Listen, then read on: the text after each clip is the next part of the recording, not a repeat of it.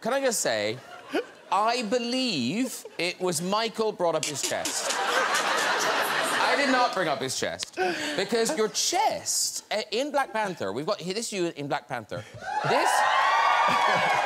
This caused a sensation. There was an orthodontist that came forward and said about this young woman who came in. Yeah, this orthodontist had a patient, this girl who was watching Black Panther, and I guess during that scene, she had her retainers in and she clenched her jaw so tight that she broke her retainers. And that kind of went viral. And a buddy of mine had sent it to me like, hey, man, have you seen this? And I was like, no, that's wild. How do you even do that?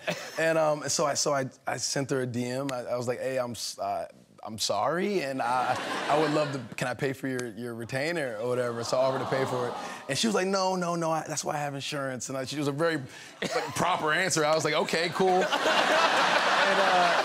she said, you know, if you're ever in the Bay Area, just, you know, let me know, and I would love to take a picture with you. And I said, okay, cool. And that was the trade-off. But it was, yeah, that was a weird experience. But the thing is, you say it was weird. She's not alone. I mean, you don't have to go far on the interweb to find quite extreme reactions to that scene with you no shirt on.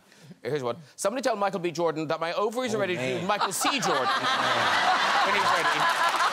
I'm patient. There's more. There's a lot more. Here's another one. Does Michael B. Jordan make anyone else want to rip their lungs out and eat them whole?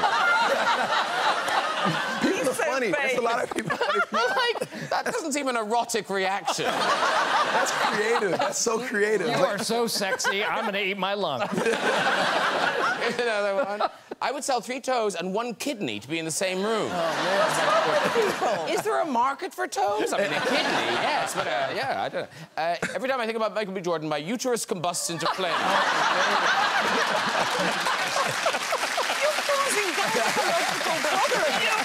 Everywhere. You must love this, man. I mean, that's awesome. That's wild. That's pretty wild. Walking into a room going, can you smell a uterus? A uterus just burst into flames. I promise it has.